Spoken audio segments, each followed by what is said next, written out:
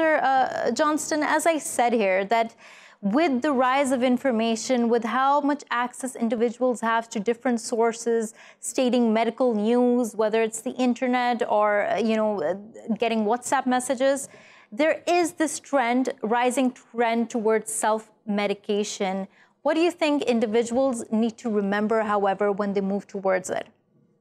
Well, I'm never too sure in this country, in the United Kingdom, why self-medication is that popular. You get your medication at very low cost from the National Health Service, and there's no real requirement to self-medicate.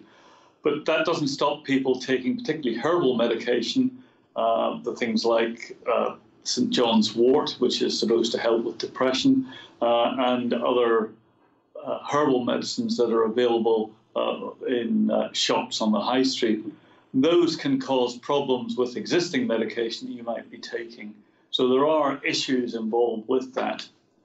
And of course, the other issue, I think, which is a growing problem, is self-medication with analgesics, pain medicine, and people taking too much or too often with analgesics, with pain medicine.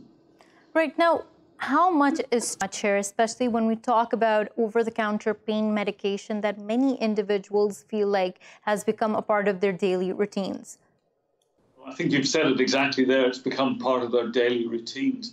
Taking pain medication should not be part of a daily routine unless you're under medical supervision. And even then, you need to be careful that you're not taking too much, because when you're given these prescriptions, there's a specification to how you should take them. You should just not take them all the time, and you should take as little medication as at all possible.